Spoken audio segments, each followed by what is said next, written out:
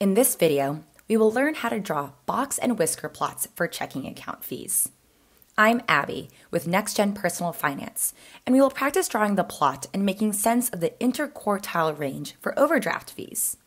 For a bit of background, an overdraft fee is when you have to pay your bank or credit union when they cover a payment, transfer, or withdrawal that you've made that is more than the amount of money you have available in your checking account.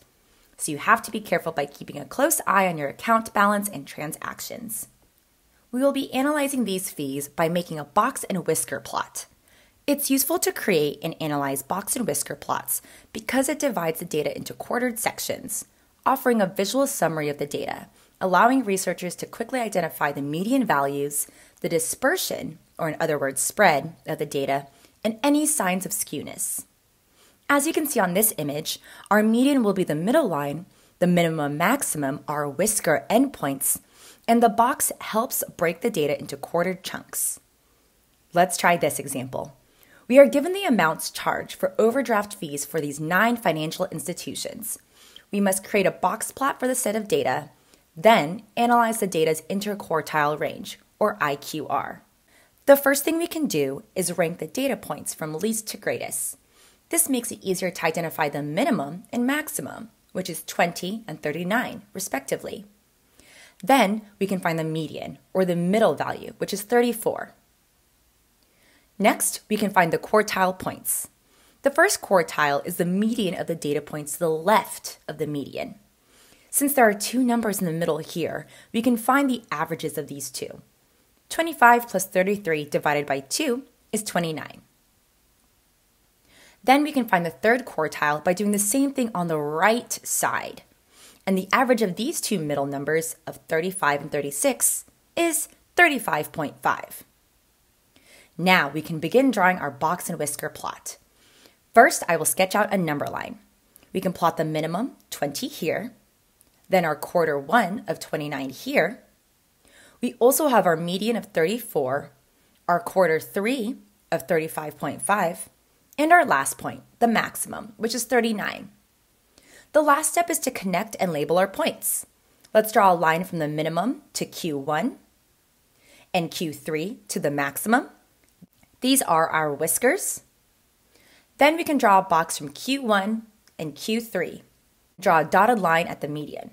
And that's our box and whisker plot. Ah, she is beautiful. We can see that 25% of the data lies in this area, another 25% in this area, and so on and so forth. Our last step is to analyze the spread and interquartile range. We can calculate the IQR by finding out how wide the box itself is. So we can take Q3 minus Q1, which is 35.5 minus 29, resulting in 6.5. So the IQR of this dataset is 6.5. This means that 50% of our checking account fees are between $29 and $35. Some researchers use the IQR to identify a data point as an outlier if it lies outside of the box. Here's a recap. After ordering your dataset from least to greatest to identify your endpoints, you can identify the median and first and third quartile points. Then you can draw your box and whiskers to give you a nice visual of the data, which you can then analyze and see where most of the data lies and how spread out it is. Go ahead and pause the video to try this practice problem, where you are still looking at the same 9 banks.